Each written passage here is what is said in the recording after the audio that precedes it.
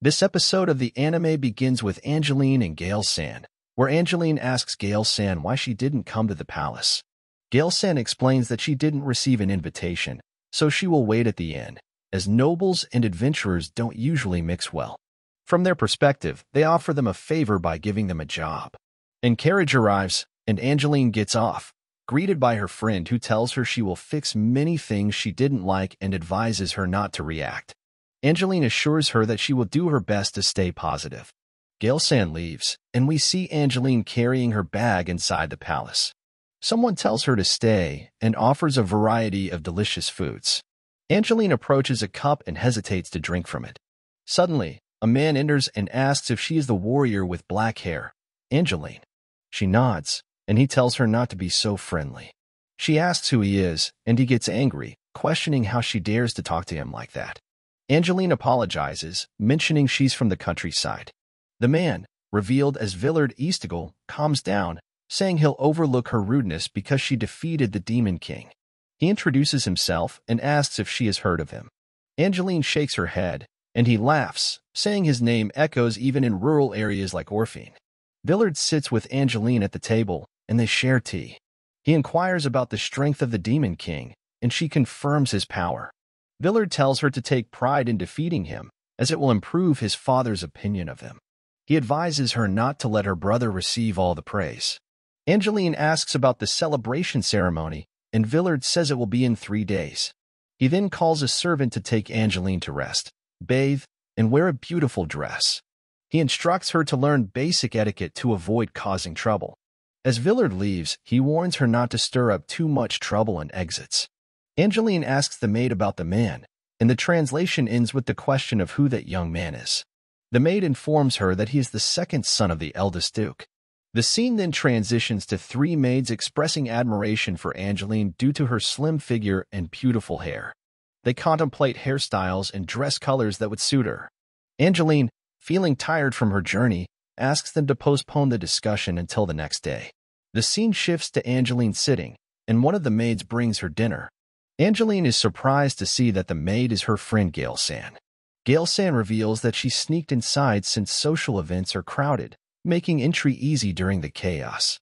After finishing their meal, Angeline asks Gale-san why she infiltrated, and Gale-san explains that she suspects something suspicious.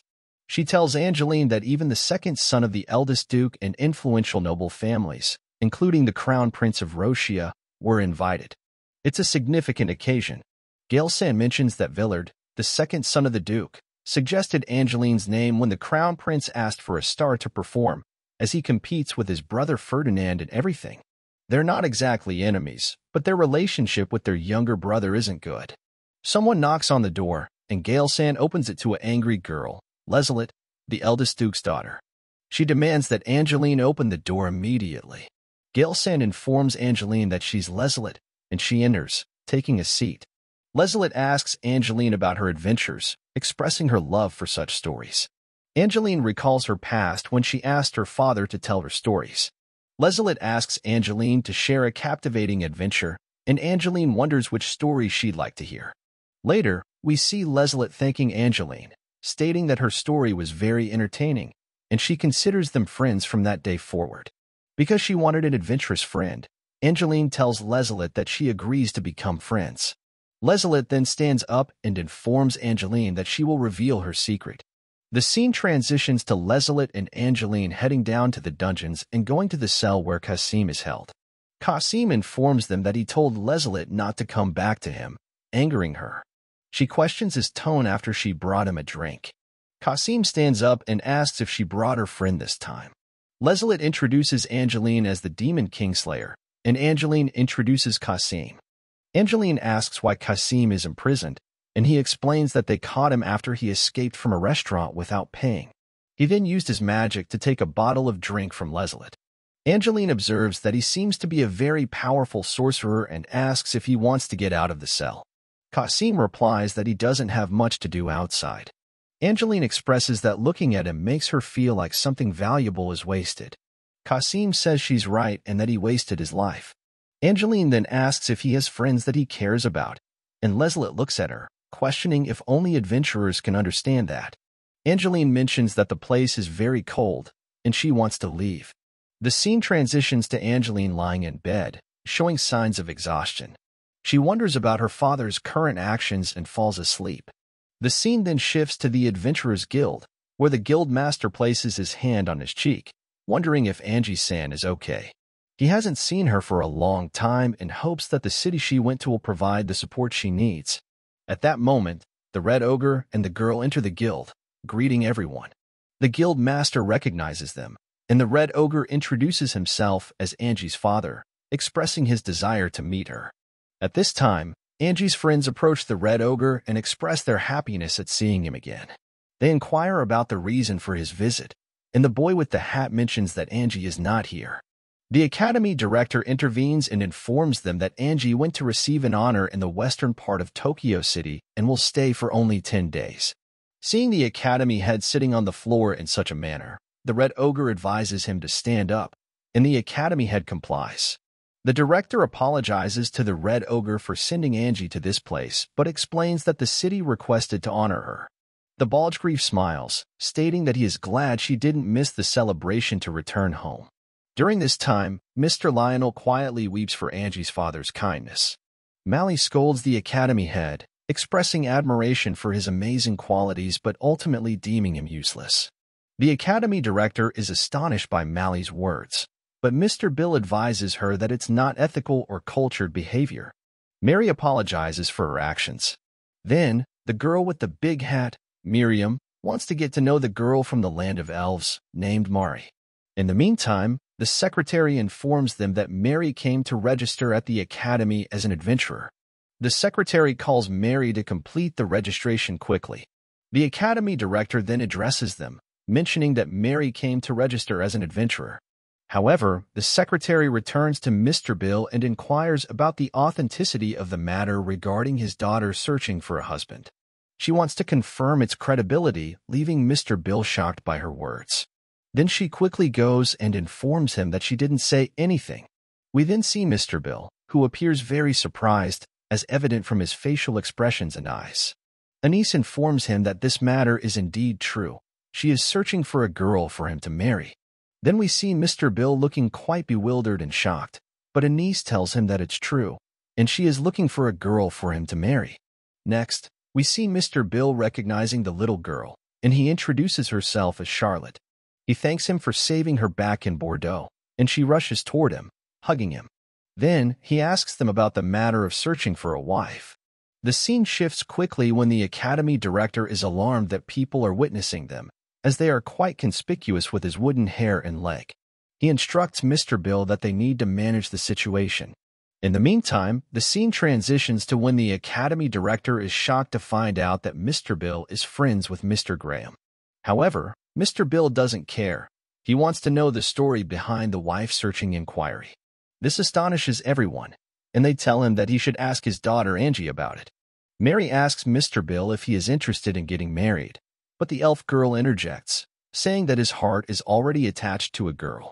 This excites the girls, and they want to know who this girl is. They ask him if he came to Orpheland to find this girl, but he clarifies that he came here to track down his old friends, unsure if most of them are still adventurers or retired or even deceased. When Anise asks him about their names, he starts to tell her. There is a person named Percival, who was an excellent swordsman, and another named Kasim, who was a powerful wizard, and Kasim, by the way, is the person currently in prison. He continues by mentioning another girl from the elves named Suddy. The academy director is surprised when he hears the names Percival and Kasim, and Mr. Bill tells them that both were adventurers of rank S.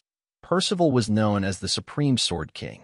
As for Kasim, he retired from adventuring but continued using his name as a sorcerer, earning the nickname Earthbreaker. However, both Kasim and Percival left the town a long time ago. Suddy, the elf girl, also left before them, concluding their careers at rank A. Mr. Bill thanks the academy director for providing him with this information, and the director apologizes for not knowing their current whereabouts. Still, Mr. Bill insists that having this information is enough, and he will search for them himself. Anise assures him that they will help him in this quest. Mary, who had been lost in thought, speaks up and reveals that she knows Mr. Bill's beloved from Orpheland, and her name is Sooty, the elf girl. The old couple enters the scene, greets everyone, and recognizes Mr. Bill as the Griffin Bill. The elderly man salutes him, but the man with white hair tells him to be silent, as he lacks proper etiquette. He introduces himself as Dordos and mentions that they are Angie's friends. Mr. Bill expresses great honor in meeting them and says he truly knows them. Cherbourg is surprised that Mr. Bill knows him and laughs a lot. Then, Dordos tells Mr. Bill that they want to duel him. Cherbourg expresses his desire to duel the Red Ogre, hearing about his great strength. Dordos also wants to fight him, wishing to see the swordsman who managed to deflect Angie's attacks before his death. Mr. Griffin tells them that he is not that impressive, but Cherbourg thinks it's exciting. Cherbourg is thrilled at the prospect of two powerful swordsmen clashing. Dordos, too, wants to witness it, and he's happy that he will get to see two strong swordsmen battle. He then expresses his joy at the thought of watching two powerful swordsmen face each other. Mr. Griffin, unaware of their expectations, agrees to the fight. Afterward, Mr. Griffin meets with friends and some townspeople who gather to witness the battle between Mr. Griffin and Cherbourg. They prepare for the duel, knowing that each of them is exceptionally strong. Then the fight begins at this time, with Cherbourg attempting to strike Belgriff, but he manages to block his blows. Cherbourg then tries to attack him multiple times, but to no avail. After that, we see Belgriff hitting Cherbourg with his sword with great force on his arm, but as we know, Cherbourg is a very strong person who can deflect Belgriff's blow using his immense strength. Belgriff falls to the ground, appearing exhausted, but he conceals his immense strength. Cherbourg then mocks him for not finding anyone challenging enough to face him. He then suggests they go to the tavern to have their favorite drinks and tells him to share everything about himself. Dordos the Silver speaks to him, advising him to rest today to be in the best condition for tomorrow's duel. The next day, we see the beautiful Angie wearing a stunning dress, admiring herself in the mirror. She sees the beauty of the dress and realizes her indescribable natural beauty. Gale enters at this moment and tells her that she looks fantastic in the dress. Angie panics and asks Gale not to do that again. Gale laughs and assures her that she looks very beautiful and incredibly charming. Angie asks if her father will like it, and Gale says he will cry tears of joy at the sight of her beauty. Angie is overjoyed and asks Gale to go for a walk to test her ability to walk in the dress. Angie objects to this, saying she can walk easily. However, when she tries to walk, she falls immediately. Gale mocks her, saying she needs to learn to walk in it to avoid stumbling again. Angie gets angry.